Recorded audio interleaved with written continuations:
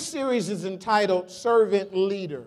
I talked to you about part one, the 4 parts of that. I'm going to start a second part of this series that's going to begin to look at the mind of a servant. I talked about a servant's heart in the last message, but I want to go even deeper today. We started this series based upon Jesus looking at his disciples who were striving and squabbling over positions. And he said, this is not how we're going to operate.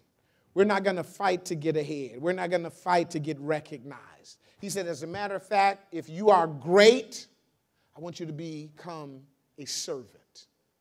If you have positions, I want you to become a minister. This is how I want you to operate. So today, I'm going to look at the greatest servant, which was our Lord and Savior Jesus Christ. And that's what he said. He said, I didn't come here to be served. I came here to serve. And we ought to be like him. This is what every Christian has to embrace. I need you all to embrace this idea of a servant leader. That the way we lead this world is through service and not through trying to be big or trying to get ahead or trying to be somebody. So let's look at this. Philippians 2 and 5. Are y'all with me? Philippians 2 and 5 says, let this mind be in you. That's what we're going to deal with today. Which was also in Christ Jesus. That's a command. Every Christian must take on the mind of Christ. The mind of Christ. Who, being in the form of God, thought it not robbery to be equal with God, but made himself of no reputation, and took upon himself the form of a servant, and was made in the likeness of men. And being found in fashion as a man, he humbled himself and became obedient unto death, even the death of the cross. Go to 2 Timothy 2 and 24, Paul's letter to his son Timothy, his spiritual son Timothy, where we learn a lot about how we should conduct because of what Paul instructed Timothy on how he should live. In 2 Timothy 2 and 24, the Bible says, and the servant of the Lord. Now look at this. So Jesus says you must be a servant.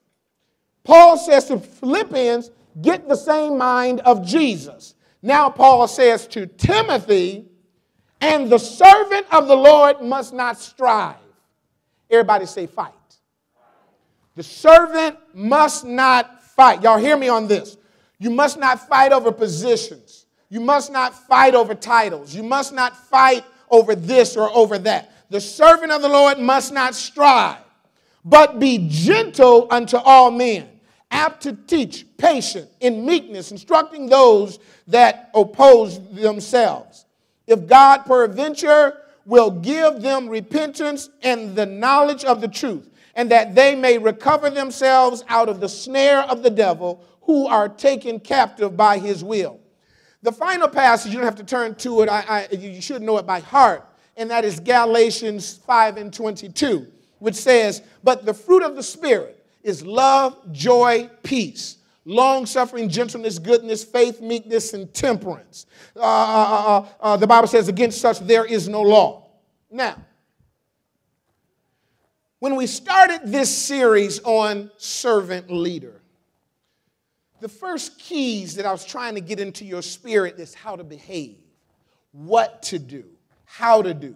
May I help you, please? Serving people who offend you, serving when you have been offended, not quitting when those that are serving you are offensive.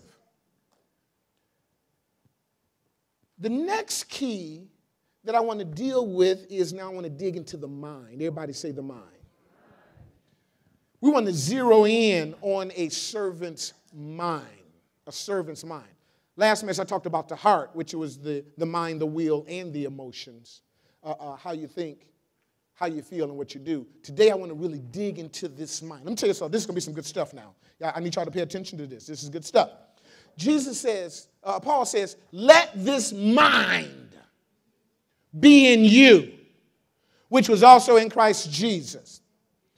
The New Living Translation says, you got to have this same type of attitude that Christ had. And the problem is we got a lot of Christians, but we don't have the mind of Christ. A lot of people go to church. A lot of people say, I'm a Christian, but they don't have a Christ-like mind. That's the problem with the church today. We don't have the mind of Christ. We don't have the mind of Christ. Let this mind be in you, which is also Christ Jesus. What is the one thing that characterizes the mind of Christ? If there was one word that you would use to characterize the mind of Christ, I imagine some of you would come up with all kinds of names. Savior, great, healer, deliverer. He was the man. Died on the cross, crucified. You know what the one word should be? Humility. Humility. Humility. Humility is the mind of Christ. I'm going to show it to you today. And thus the mind of a servant. And so it should be the mind that we should have. Say that with me, humility. Humility. You and I have a problem. Push your neighbor and say, we got a problem. We got a problem. What's the problem? We can't be humble. Oh, I'm a preacher in this place.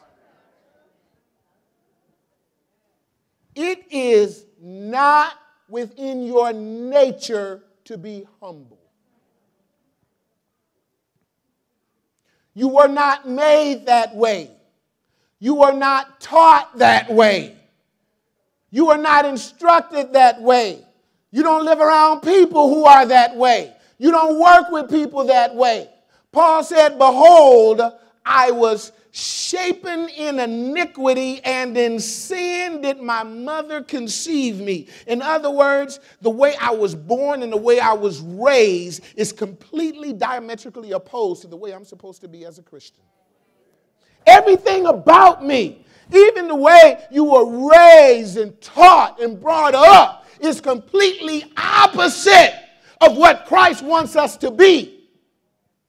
Y'all ain't working with me. We don't like being offended.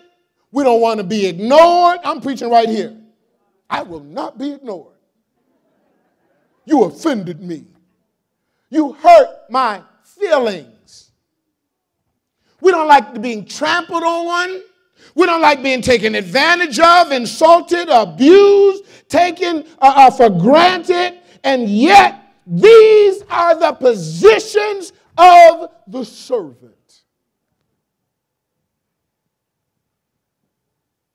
The masters walk into the room. They don't even acknowledge the servant. They ignore him. The servant doesn't get paid. Oh, y'all ain't working with a brother right there. In Paul's letter to Timothy, he describes the qualities and core values of a servant. He said, in this second lesson that we wrote, a servant of the Lord must not strive. That is, fight for position. Fight to get recognized. Fight for title. Oh, I'm preaching right there. He says here, he must be gentle, patient, meek.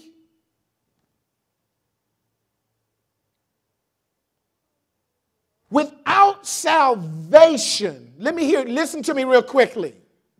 These roles, these values, these core values, these qualities are not innate within human beings. It's not how we were created. It's not how we were raised. We want to be recognized. We want to be somebody. We raise our kids to be somebody. We talk about how great our somebodies are. My child on the honor roll. Got bumper stickers.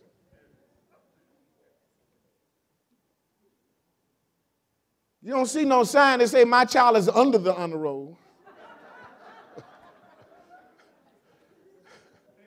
My child bringing up the rear. No, and we put it in them. Get ahead, be somebody. Make something of yourself. And without the Holy Ghost, without the Holy Spirit, not only are we not willing to do this, we are not even able to do it. I don't care how much you come to church. It is not within your nature to let somebody take advantage of you. It is not within your nature to be abused or offended and say nothing about it. It is not within your human nature. Boy, I'm shutting some of y'all down. This ain't the kind of teaching I want, Pastor. Let this mind. Okay, I'm just trying. I'm not making this stuff up, guys. So God knew, because you weren't created that way. It's not your nature. So God did something. He gave us the Holy Ghost, the Holy Spirit. And within that is the power to change who you naturally, humanistically, nurturally, and naturally are and become the spiritual being with love and joy and peace and long-suffering and gentleness and goodness and faith and meekness and temperance. These things come from the Holy Ghost. The challenge that we're going to have, everybody hear me now, hear me, is two minds. Now, these two minds are going to blow you away. I'm going to teach on both of them eventually in this series. One is the mind of Christ. Check this out. And the other one is the mind of God. And they are different.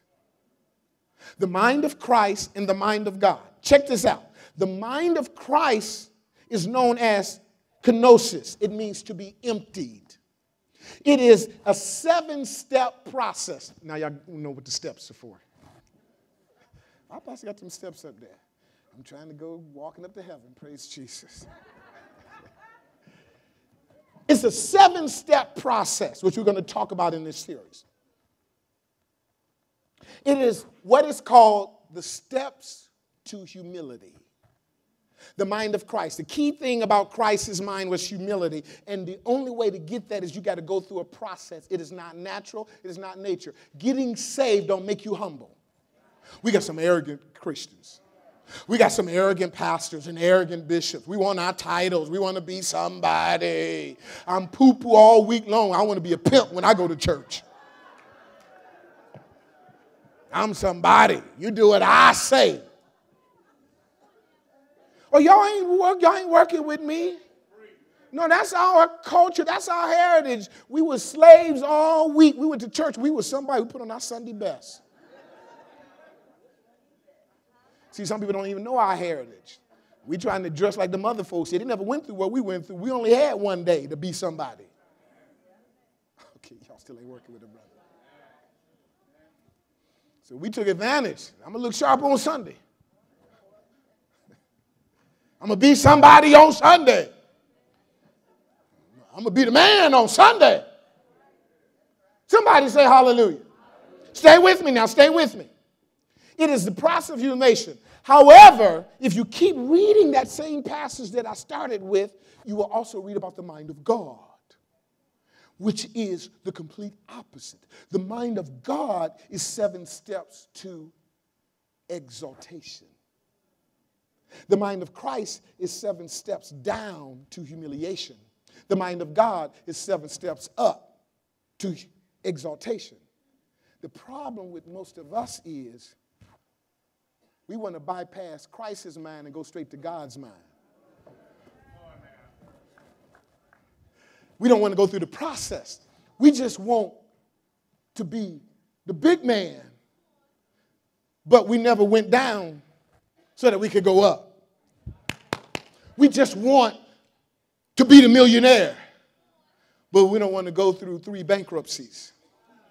We just want to be the boss, but we don't want to be humiliated and fired and let go and bankrupt and lose our house and lose our car. Oh. Have people laughing and talking about us. The Bible says, looking to Jesus. Y'all stay with me. Because, see, we were created in the image of God. And God is a proud man. God said, you ain't going to have nobody before me. God said, I will not be ignored. Y'all ain't working with a brother right there. And you were created in his image. But yet, in order to really get to him, you got to take on the image of his son, Christ, which was who humbled. Okay, I'm preaching right now. Y'all not getting this. And so we want to go straight to God's status, but we ain't went to Christ's status. looking to Jesus, the author and the finisher of our faith, who for the joy. Y'all got to get this. I want you to get this because this is very important. The servant leader must stop focusing on how to get ahead and start focusing on how to get lowered. The mind of God is to exalt. The mind of Christ is to lower. My message is simply the mind of Christ, 7 steps to humiliation. The mind of Christ, 7 steps to humiliation. These 7 steps that you got to go through is what I put up here. We're not going to deal with all of them today, because otherwise y'all beating left church. The first step down. So what's happening is when you're born and raised, you are literally feeling yourself. I hope this don't break. And you're up on this top step. And in order to take on the mind of Christ, you got to start lowering yourself. You got to start going through this process of lowering yourself. You got to take these steps down. You got to take these steps down. This is what your Lord and Savior did. He was already up. He was in heaven. He was at the glory of, oh, y'all ain't working with me. But then he said, I got to go down. I got to go down. That's my mind. I got to go down. So he first step was you got to leave. The second step is you got to empty. The third step is you got to lower. We're going to talk about each one of these. The fourth step is you got to make. The fifth step is you got to humble. The sixth step is you've got to destroy. Each one of these, the adjective at the end of them is yourself. Everybody say leave. No, I say leave. You're going to say yourself. Empty. Lower. Make. I'm going to explain that. Humble, destroy, and finally, disgrace. Disgrace yourself. Oh, y'all don't like this teaching, but that's all right. That's all right. See, I'm going to teach y'all the truth. I am not going to be giving y'all, see, some people only want to tell you how to go up the stairs. But see, you can't go up until you go down. You know why? Because it is not your mission to go up. It is not to be in your mind to go up, because going up does nothing for your purpose. See, the servant was here to serve people, to win people. You don't win people by going up. You win people by... Christ could have stayed in heaven, but he would have never won us. Y'all still ain't helping me. Christ said, I was already in heaven, but he would have never won us. He had to come down to win us. And then he could take us. Okay. Everybody say step 1. Leave yourself. Philippians 2:6. Who being in the form of God thought it not robbery to be equal with God. Christ's first step down to humility was that he left glory. He left his glory. He left. It is beyond human comprehension to understand that our Lord really did this. He was already top. A lot of y'all trying to get to be somebody. He was already that. Y'all trying to get money. He already had it. Y'all trying to get power. He already had it. Everything that could be achieved that we are going through life, killing ourselves trying to get, he had it. Now, let me be real clear. Oh, my God. Once you done got what you've been trying to get, it's hard to let it go. I'm preaching. We hate losing positions. We rejoice when somebody talks about promoting us. We talk about our new jobs, our new careers. But let one of y'all, through no fault of your own, get laid off. You don't even want nobody to know. you get demoted. I've had people quit jobs because they got demoted. I will not be, okay, see? You're going to treat me like that. Oh, no, I've had people, they would quit a job rather than get demoted for less pay. One person was making this amount of money. They got demoted. The pay was going to go down $5,000. And they said, I can't live off of this. So they quit the job and lived off of nothing. I guess you could live off of that then, huh? You just didn't want to leave. We don't like leaving our position. Even being in line. Y'all ain't working with a brother right there. You got to use the bathroom, but you've been waiting in line, and you don't want to leave. You even would say this, can you hold my position? That young man that got killed over road rage. Somebody probably cut somebody off or something like that. And that was a problem for me. I don't like being cut off. I mean, you see somebody come, what? The light going to be red when you get to it, but you don't want to lose your position. The light going to be red, but I'm going to be red first. Because we don't like, once we've achieved something, we don't like the idea of losing what we already done got. Yeah. I told you it's not natural. It's not something, when you done achieve something, to let it go, that ain't natural. Nobody likes to do that. You don't want to lose your position. Like, I'm going backward. I'm taking one step forward and two steps back. We hate that. We hate losing. We develop enemies and haters because they threaten to take our position or our title. They out to get us. These positions are what are called our positions of glory. I'm in my glory. I'm the head, whatever.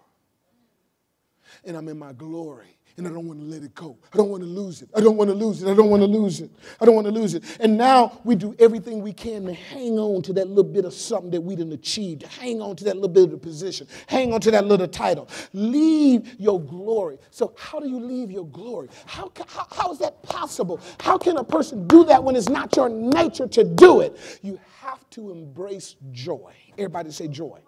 Remember, I told you, God gave you his spirit. Within that spirit is this thing called joy. Christ was at the right hand of God, but left, voluntarily. Nobody made him. Nobody forced him. Nobody gave him a red slip. Nobody gave him a pink slip. Nobody told him that we're having a resource reassignment. Nobody told him your job is moving to Mexico. You ain't working with a brother right there. Nobody said we're having a 10% cutback. Nobody said you're not what we're looking for right now. He voluntarily left. Now check this out. The Bible says this, and I think this is powerful, First Lady. See, Jesus thought it not robbery to be equal with God, but he left. He wasn't trying to get it all because he already had it, and yet he left. It wasn't reluctantly, and yet he left. Now, Hebrews writer tells us how he did it. Hebrews 12:2. He says, looking unto Jesus, the author and the finisher of our faith, who for the joy, everybody say joy. Who for the joy that was set before him endured the cross, despising the shame, and is set down at the right hand on the throne of God. How do you release something that you are holding on to? You got to have a joy for what you're going to. Y'all ain't working with me. Stand up, brother. See, if I didn't achieve this, stand up right there. Stand up right there. You stand up right there. Stand up right there. See, this is what I got. This is what I got. And I done worked hard to get this. The brother worked hard to get that little piece of car. I worked hard to get that house. I worked hard to get that. I went to school, got my degree, got all that. I worked hard. And I don't want to let it go. So why would I let it go? I got to believe that what I'm going to is greater, but it don't look greater, but it is greater. And therefore, I have a joy for what I'm going to, and I can let go of what I already got. So I got to believe that there's something greater over here, because see, I can't stay here and get that. I can't stay here and get that. I got to let this go to get to this. And I have a joy because I believe that this mission over here is greater than the thing that I already got. This mission over here. See, I'm already saved. I already have this. But my mission is to save that brother right there. This is my money. This is my job. But my mission is to save him. But I can't save him in my glory. I can't save him in heaven. I got to take a step down out of my glory in order to get to him. And I got a joy about it. Thank you, brothers. I got a joy. See, the Bible says the joy of the Lord is your strength. See, you can't do that within your own strength. There must be a joy. There must be a joy that says, if I let this go, something greater is going to come out of this. See, a lot of people have a problem with that. We hate letting go. But sometimes you got to realize that sometimes less is more. Sometimes when you let something go, you release yourself from the bondage that is trying to take you someplace better. But you don't see it as better because you're not looking at it with the mind of Christ. Christ said, I got to go down to get to y'all. Y'all think y'all here, but you really aren't. You in fake glory. You in fake stuff. This is the glory of being at the right hand of God. You ain't at the right hand of God. You think you're somebody, but you're really a mess. And in order for me to get you up here, I got to step down and come to where you are and let you know how to get up there for real. Oh, preach right there, Pastor Will. The Bible says, the joy of the Lord is my strength. See, every saint must understand. You can't be sorry. You can't speak sorrowful. If God is calling you to step down from something, do it with joy. Do it with excitement. Don't do it reluctantly. Don't let God have to drag you kicking and screaming off of your high horse. Say, Lord, if this is where you want me to go, I'll gladly do it. Because somebody's going to get saved through my service. Somebody's going to be blessed because I took a step down. Somebody say hallelujah.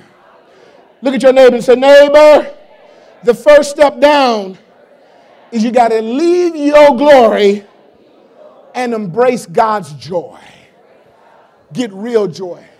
See, glory makes you happy, but God gives you joy. Glory makes you feel a little something, but God gives you joy. And the joy of the Lord is my strength. Not this little promotion, not this little title, not this little house, not this little car. I can prove it because you was happy for one day when you got the car. Now you're mad because you got to make all them car payments. You was happy for 1 week when you got that house. Now the mortgage payment's showing up. You was happy, told everybody about your promotion. Now you realize that every level got a new devil. Can I preach in this place? But, see, glory, self-glory is temporary. But the joy of the Lord, the joy of the Lord, to know that you are in God's will, to know that you're doing something that God wants you to do, that's a joy that lasts. Even when you want to cry, that joy is still there. Even when you feel a little down, that joy is still there because the joy of the Lord is my strength. The world didn't give me this right here. They gave me a little piece of glory which lasted but for a moment. But God gives me joy that is with me even when I'm down. Somebody say hallelujah. Let's move on real quick. Are y'all getting this? The first step to the mind of Christ is to leave your glory and embrace God's joy. The second step is you got to, everybody say, empty yourself. Empty yourself. The Bible says, the next in Philippians 2:7, but made himself of no reputation. Christ's second step downward to humility was that he made himself of no reputation. That means, that's from the Greek word kino, which means to empty, to empty. So what did Christ empty himself of? Everybody listen to me on this because this is going to bless 3 people in here, and maybe 4, maybe 5.5. What did he empty himself of? Some people say he emptied himself of his deity, but he did not. He was 100% God and 100% man. He did not empty himself of his deity. He was still the Son of God. Even though he came down, he was still the Son of God. They're going to bless a few of y'all in just a minute. The Bible says, in the beginning was the Word, and the Word was with God, and the Word was God. And there was nothing that was done, that was ever done without God, without the Word. And the Bible says, and the Word was made flesh. The Word was made flesh. The Word, which was in heaven on the right hand of God, came down and was made flesh, but it was still a Word. Y'all still ain't helping with me. See, sometimes y'all feel because you've made those positions your identity, when you lose a position, you lose yourself. But when you know who yourself is, you can lose the position and still be yourself. See, he said, although I'm stepping down, I'm still God. I'm still God. Oh, y'all ain't helping a brother in this place. You think you're losing your mind because you lost a little title, lost a little piece of money, lost a little reputation. God made himself of no reputation because it didn't matter. You feeling embarrassed because everybody know you're going through this. Oh, you lost your husband, you lost your wife, you lost your job, you lost your career, you lost your money. And so you're feeling bad because you lost your glory. See, you was excited when you got it, but now you feel bad that you're losing it because you put your identity in it. So when you lost it, you lost yourself. But Christ came down and he was still God. Y'all ain't helping me in this place. He said, oh, preach in this place. Y'all need to understand. Y'all ain't doing this to me. I voluntarily stepped down and allowed you to do it.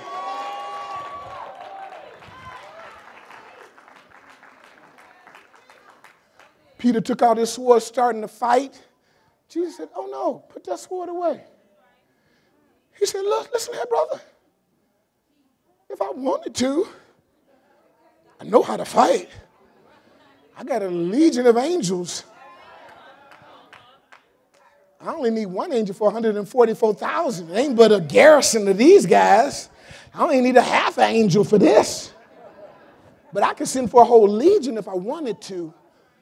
But I'm not, because I know who I am.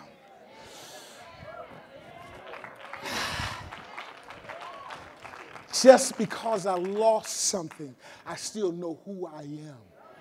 I still know who I am. Just because I'm taking your mess, I still know who I am.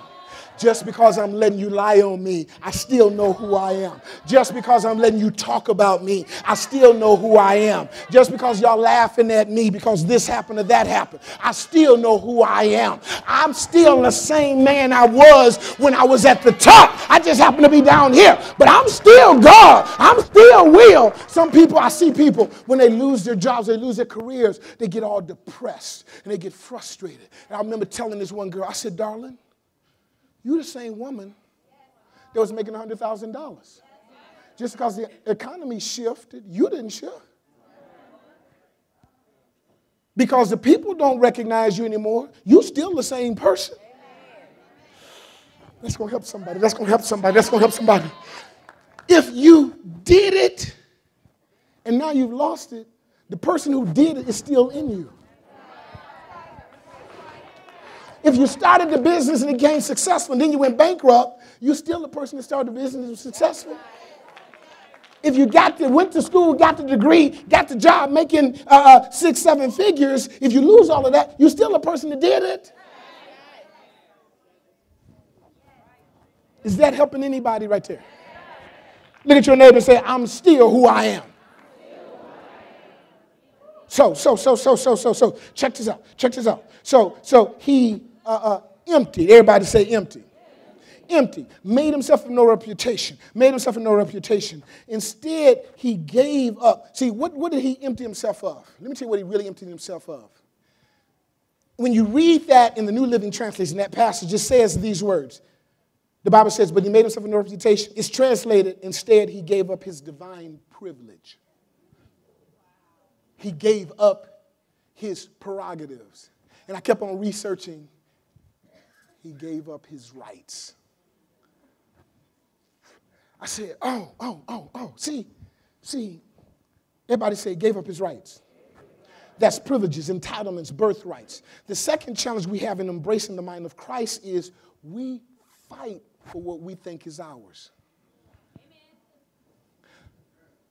It's my right to be here. That's my privilege. That's my privilege. That's my privilege. That's my privilege. That's my right. I fight for my rights. Y'all ain't treating me right. This ain't right. This ain't right. This ain't right. Oh, I'm going to preach right there. So we fight for our privilege, and yet he, being God, gave his up. He didn't give up being God. He gave up his rights of a God.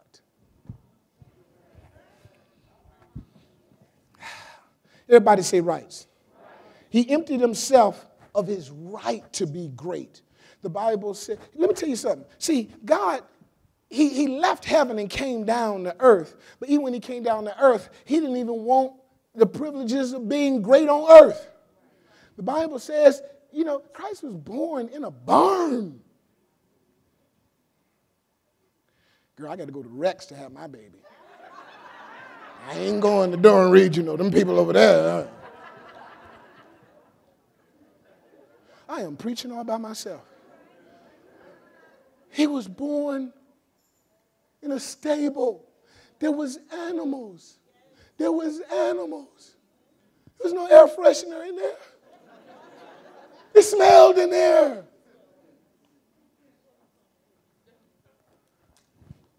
He was raised in Nazareth.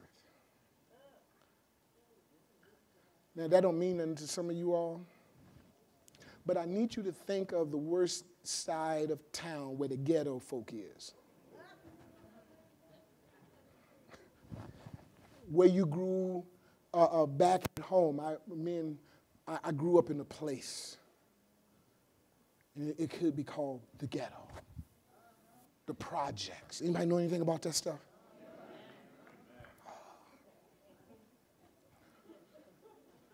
That's what Nazareth was. How do I know?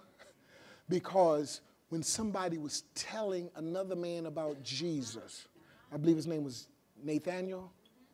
Nathaniel said, is there anything good out of Nazareth? He from where? Okay, y'all didn't get that. He said, is there anything good coming out? That was straight hood. Straight ghetto.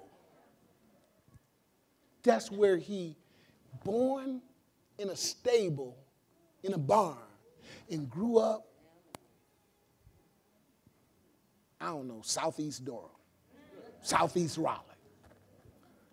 Y'all ready to go home? Are y'all getting anything out of this? And the preacher, and the man said, he came from Nazareth? For real? I ain't never heard of nothing good coming out of Nazareth. That's what he chose. So he didn't come down and then go to the king's house. He went straight to the hood. He emptied himself of his even right to fight for himself. How do you do that? Let me close with this.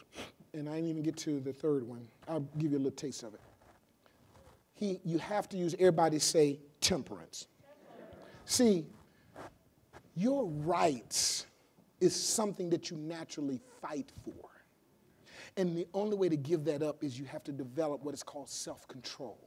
You have to discipline yourself, especially when you know you can slap a person, when you can hit a person. You have to have discipline to not do that. When you know you can cuss them out real good. You have to have self-control and discipline. See, that was one of the fruits of the Spirit. And no, when you know you're right, how many people have been in an argument and know you're right? Ain't that hard to be quiet when you know you're right? Me and my wife used to argue, and she would say, you think you're always right. And I was just, in my mind, I was like, am I supposed to think I'm wrong?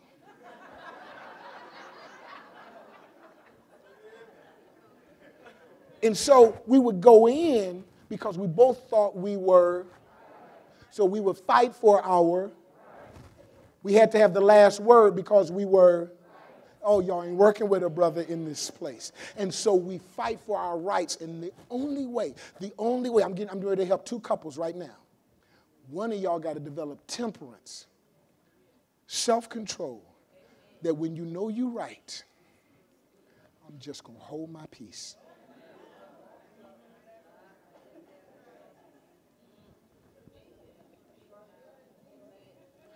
That's what Jesus did. He knew he was right, but he held his peace. Everybody say temperance. Say it again, temperance.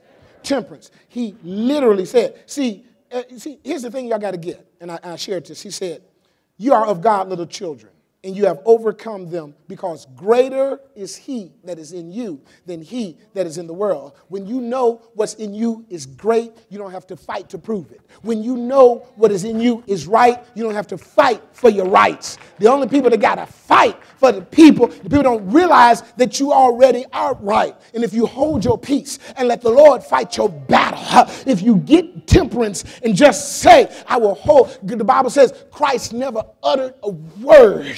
He knew they were lying. He knew he had been betrayed, but he never uttered a word. He emptied himself of his right to fight back. He would not pick up a sword. He would not argue back. And First Lady, as a result, he kept going down, kept going down. The second step to the mind of Christ is emptying yourself of your rights by implementing temperance. Everybody say self-control. You can't do it naturally. It takes the Holy Spirit. The last one I want to go with today is the third one. Everybody say lower yourself. So, leave your glory, empty yourself of your rights to fight, your rights, then lower yourself. Let me finish this one real quickly. You'll give me 5 minutes. Everybody say lower yourself. The Bible says, and he took on the form of a servant. This is going to help some of y'all. The third step downward to humility was that he took on the form of a servant. The entire life of Christ was that of being a servant. Serving God as a child.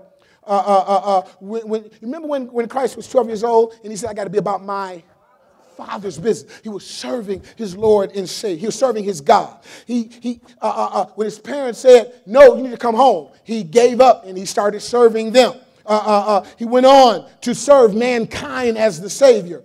His whole life was about serving. And that's what happened to me about 18 years ago. I was climbing the corporate ladder. I wanted to be somebody, and I thought I was a little bit smart, had a little education, got a little degree, knew my math and my sciences and my English and all that. I didn't know my English. I knew my math and my science. And I can't spell a lick. Thank God for spell check. Praise Jesus. But I was a little bit smart, and I was climbing the ladder, and I was getting my stuff, and getting my money, and getting my house, and getting this, and getting that, and all of a sudden, I gave it up to become a servant, And what separates me from some other pastors is some pastors become pastors, but they don't become servants. They become pastors the same way managers become managers and bosses become bosses, because they try to get glory in being a pastor. I'm going to preach all by myself. How big can I get? How much can I have? How many titles can I get? But I became a servant.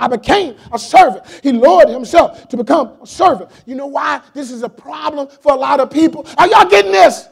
Is anybody getting this stuff? You know why it's such a hard problem for us to lower ourselves and become a servant? Because you get no honor. Look at your neighbor and say, we want our honor. Say it again, we want our honor. And the challenge with in becoming a servant is we want our respect. We want to be respected. As human beings, we hate being disrespected, insulted, slighted, belittled, disparaged, and denigrated. Being dishonored can break up relationships. A husband can feel bad because he feels like his wife don't honor him. His wife don't respect him. Men got this thing called ego. I'm a preacher in this place right there. And we don't like it when we feel like our wives don't honor and respect us, don't stroke our ego, don't call us Mac Daddy, don't tell us we the man. We feel bad. We don't like that when our wives don't honor us.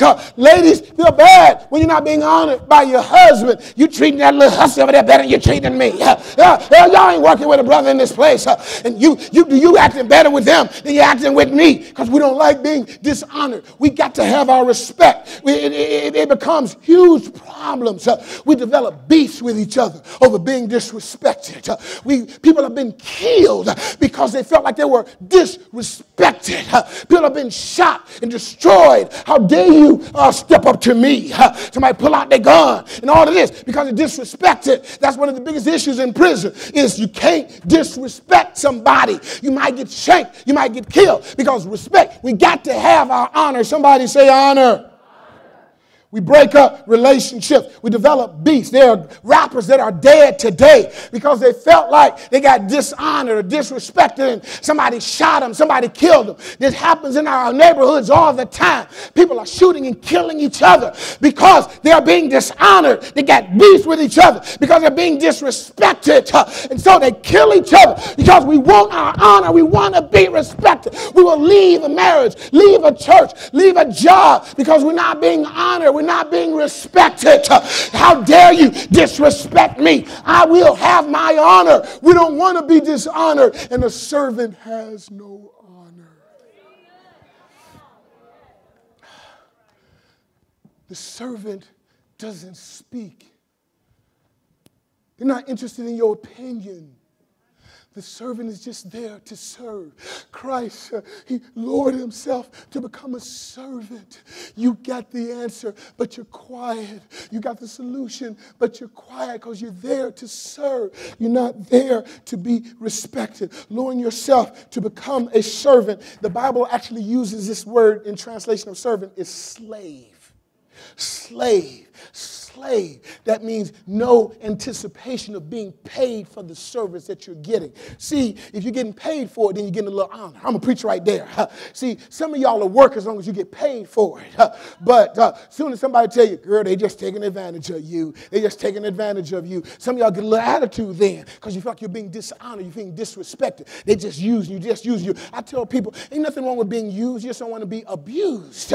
But you want to be used. You want to be useful. And that's what a servant is. A servant is used. A servant is useful, but we feel disrespected. People will develop these things.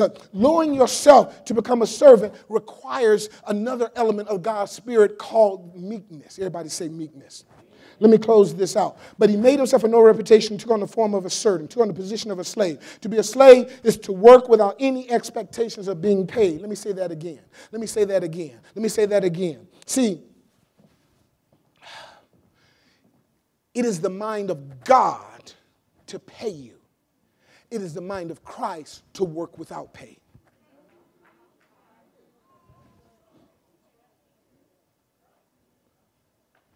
We can only think about getting paid. That's honor.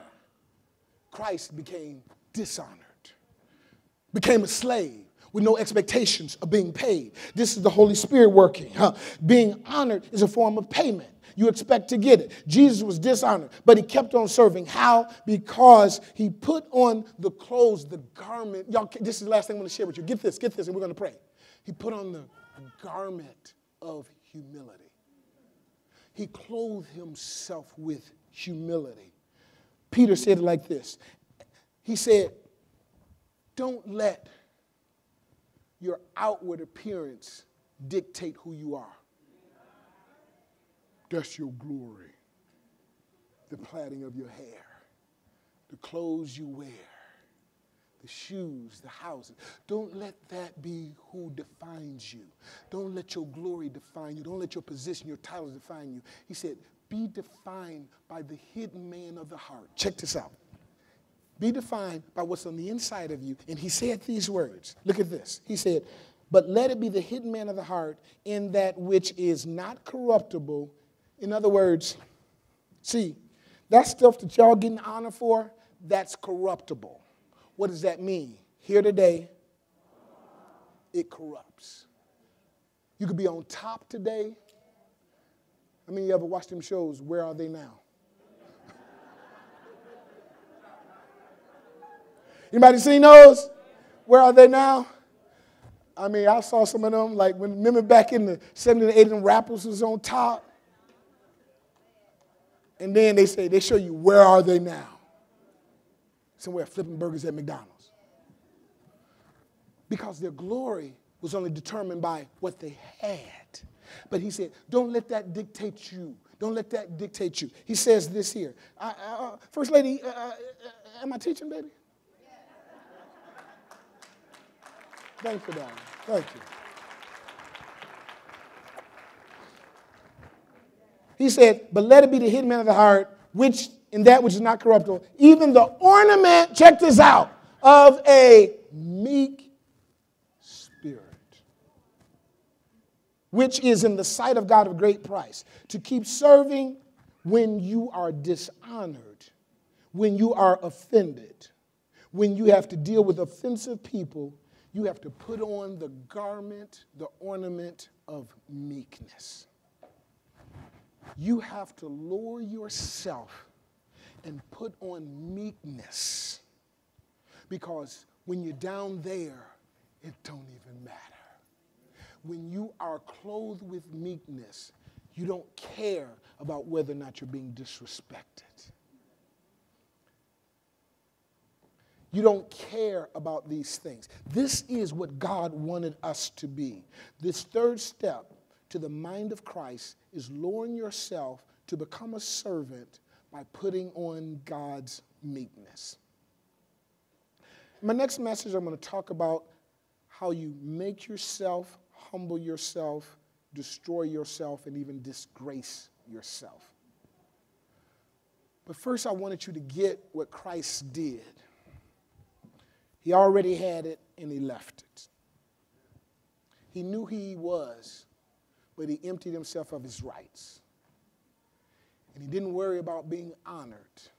He lowered himself to the form of a servant. We can't do this on our own.